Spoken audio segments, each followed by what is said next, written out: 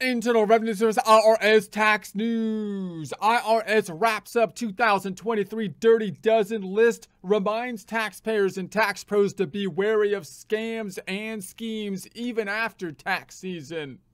The Dirty Dozen. Honestly, the name seems to imply all donuts are treated equal under the donut cover of the law, which is ridiculous. There must be some that need to be treated more dirty than the rest. I mean, look at that dirty donut with the wild orange frosting on top. That donut needs to be doused in milk and frog marched into the mouth of a hungry alligator or something. Why? What did he do, you may be asking? Has his dirty orange donuts family been picking up huge sums of political payoffs all over the world? Did the orange top donut collect massive amounts of money from questionable speaking engagements or use questionable charitable organizations to collect huge sums of money? No, worse than that.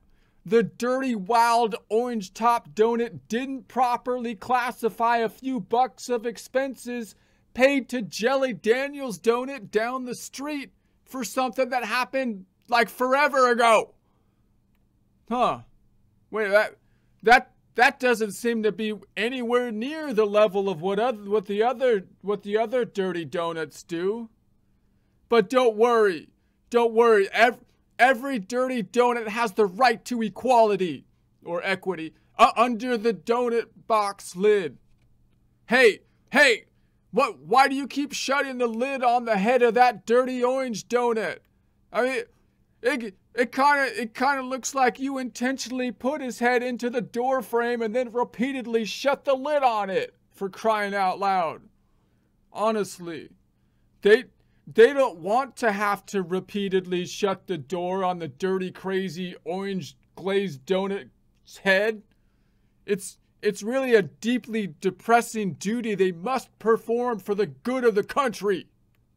It's a sad day for America. Hard stop. This is no time for celebration.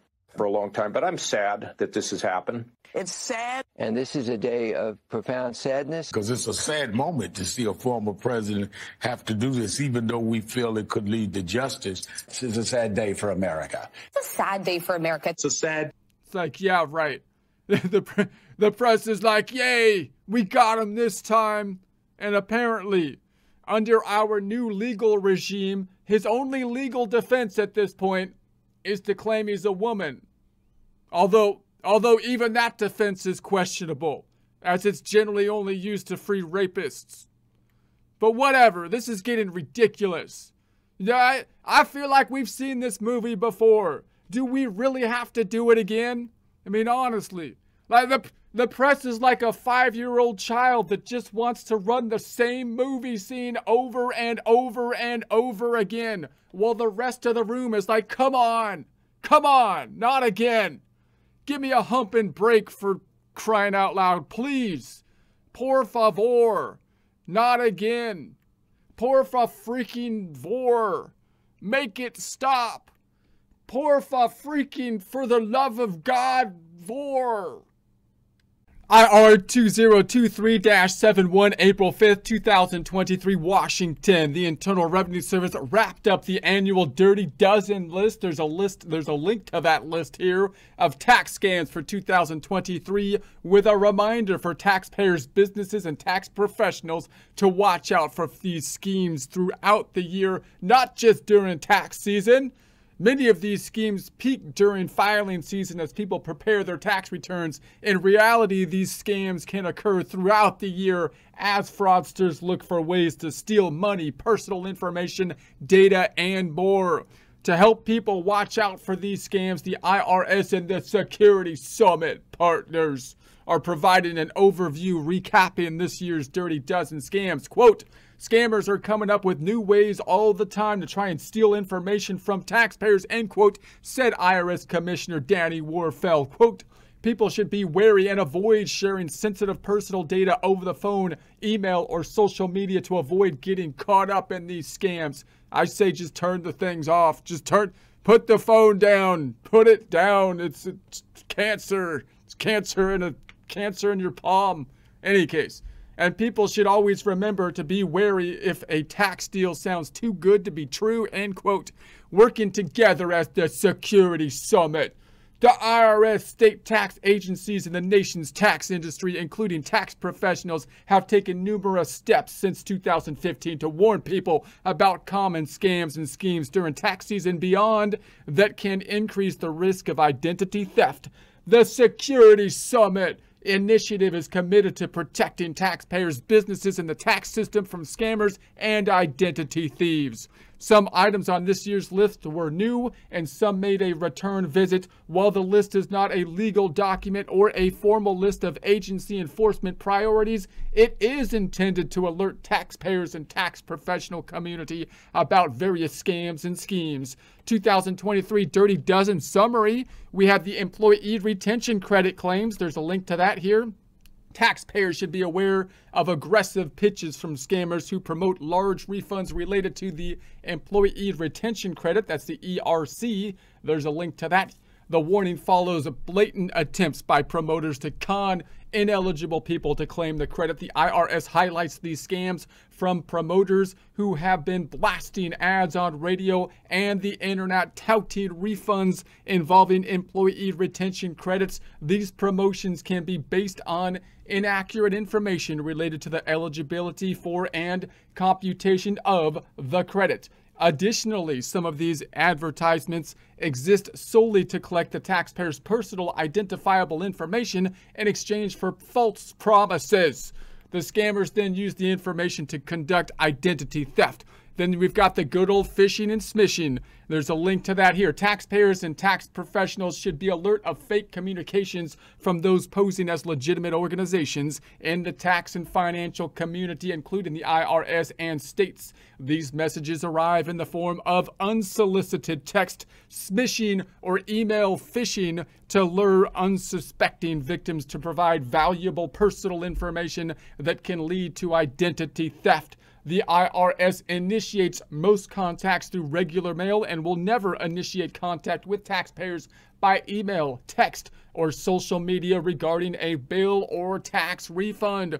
Then you've got the online account help from third-party scammers. There's a link to that here. You got swindlers who pose as, quote, helpful, end quote. Yeah, it's probably, anyway. Third party and offer to help create a taxpayer's IRS online account at irs.gov. So in reality, no help is needed. So be careful of those people who say, we're just trying to help you. Let us help you. And then they totally mess everything up. Do it on purpose and steal stuff from you. So be careful. So the online account provides taxpayers with valuable tax information, but third parties make these offers, will try to steal a taxpayer's personal information. This way, taxpayers can and should establish their own online account through the irs.gov. So you don't need help with that. It should be fairly easy. They were making it difficult for a while because they were trying to give you facial recognition and stuff, and that was quite complicated, and I feel like quite intrusive of the government. No bank needs that kind of stuff, but I think they took that away now, so it should be fairly easy. False fuel tax credit claims is the next one. There's a link to that here. You got the fuel tax credit is meant for off-highway business and farming use, and as such is not available to most taxpayers. So you don't get this credit for just driving normally. It's for special purposes for farming trucks and big highway things, not your car. However, unscrupulous tax returns preparers and promoters are enticing taxpayers to inflate their refunds by erroneously claiming the credit.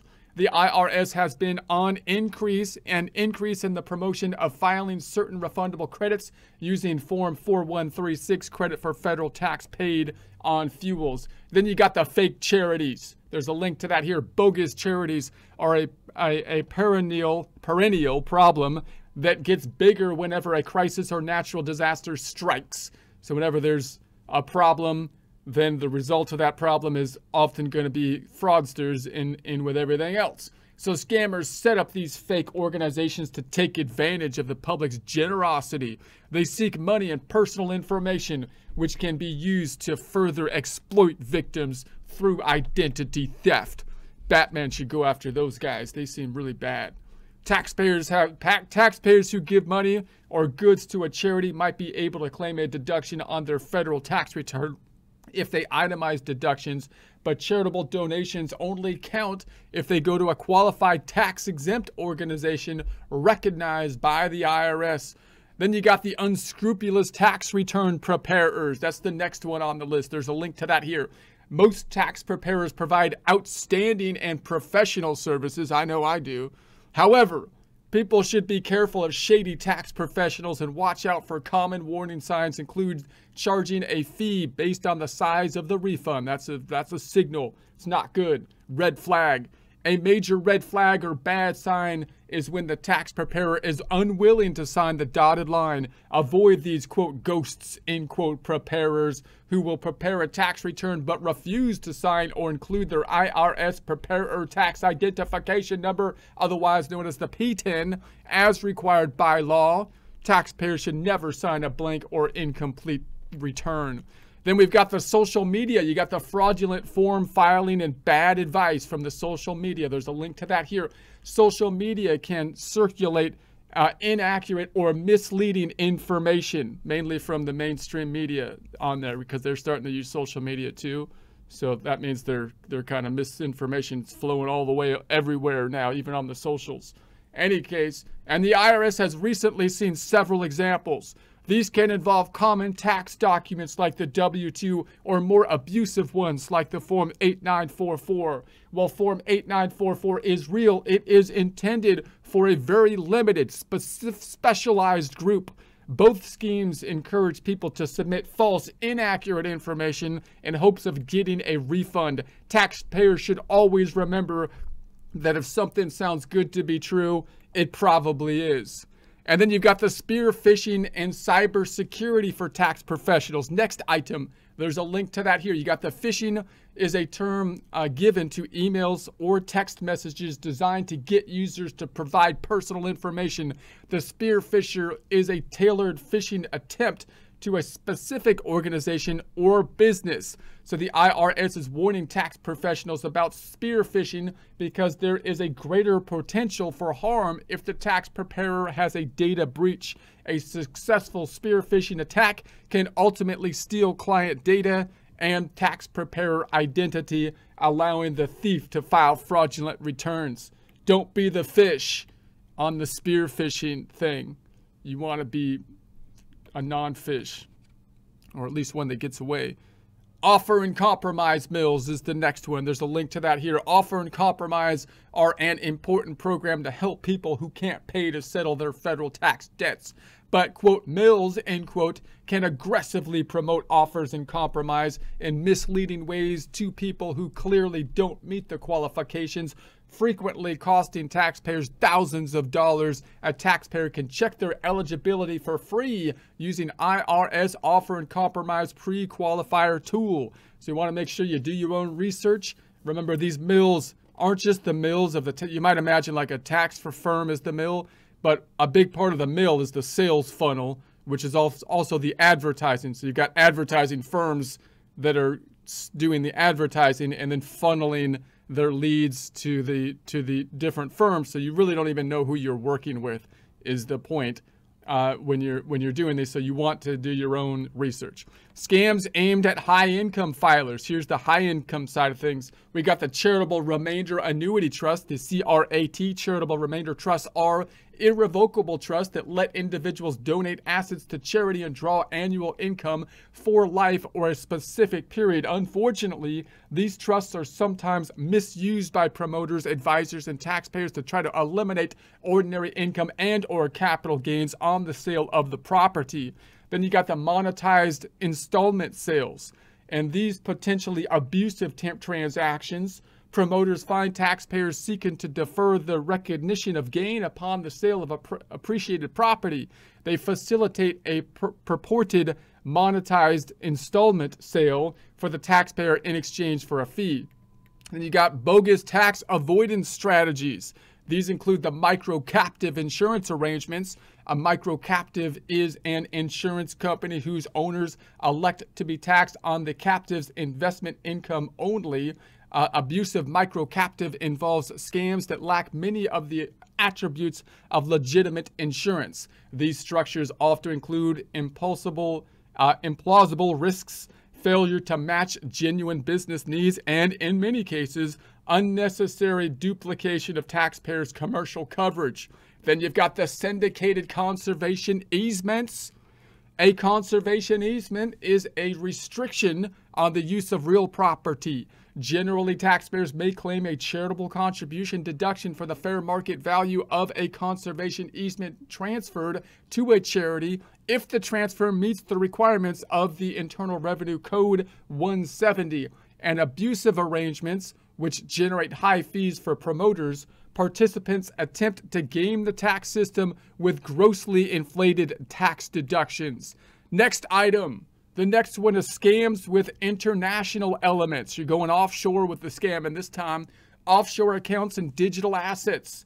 The IRS continues to scrutinize attempts to hide assets in offshore accounts and accounts holding digital assets such as cryptocurrency. The IRS continues to identify individuals who attempt to conceal income in offshore bank brokerage accounts, digital asset accounts, and nominee entities. Asset protection professionals and unscrupulous promoters continue to lure U.S. persons into placing their assets in offshore accounts and structures, saying they are put out of reach of the IRS. These assertions are not true.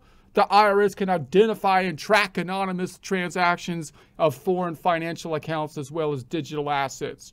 And then you've got the Maltese Individual Retirement Arrangement Misusing Treaty. So these arrangements involve U.S. citizens or residents who attempt to avoid U.S. tax by contributing foreign individual retirement arrangements in Malta or potentially other countries. The participants in these transactions typically lack any local connection to the host country. By improperly asserting the foreign arrangement as a, quote, pension fund, end quote, the U.S. tax treaty purposes for U.S. tax treaty purposes, because you got a tax treaty between the countries, so they're abusing the tax treaty thing. So the U.S. taxpayer misconstrues the relevant treaty provisions and improperly claims an exemption for U.S. income tax on gains and earnings in a distribution from the foreign individual retirement arrangement. Next, we've got the Puerto Rican and foreign captive insurance. U.S. business owners of closely held entities participate in a purported insurance arrangements with Puerto Rican or other foreign corporation in which the U.S. business owner has a financial interest. The U.S. business owner or a related entity claims a deduction for amounts paid or premiums for, quote, insurance coverage, end quote, provided by a fronting carrier which reinsures the, quote, coverage, end quote, with the Puerto Rican or other foreign corporation. Despite being labeled as insurance, these arrangements lack many of the attributes of legitimate insurance. Where appropriate, the IRS will challenge purported tax benefits from these types of transactions and impose penalties. The IRS Criminal Investigation Division is always on the lookout for promoters and participants of these types of schemes. Taxpayers should think twice before including questionable arrangements like this in their tax returns. You best watch yourself. You best think twice. You need to get a full-length mirror. Why? Because you got to watch yourself. After all, taxpayers are legally responsible for what's on their return, not a promoter making promises and charging high fees. Taxpayers can help stop these arrangements by relying on reputable tax professionals they know and trust. Help stop fraud and scams, people. Help stop this stuff. As part of the Dirty Dozen awareness effort, the IRS encourages people to report individuals who promote improper and abusive tax schemes, as well as tax return preparers who deliberately prepare improper returns. To report an abusive tax scheme or a tax return preparer, people should mail or fax completed Form 14242, report suspected abusive tax promotions or preparers, and any supporting material to the IRS Lead Development Center in the Office of Promoter Investigation. There's a mailing address here. There'll be a link to this in the description, so you can find that. Alternatively, taxpayers and tax practitioners may send the information to IRS Whistleblower Office. There's a link to that for possible monetary reward. Woohoo! Cash in on turning them in, cashing in on turning them in. So for more information, you can see abusive tax schemes and abusive tax return preparers. Here, there's a link to that. There'll be a link to this in the description.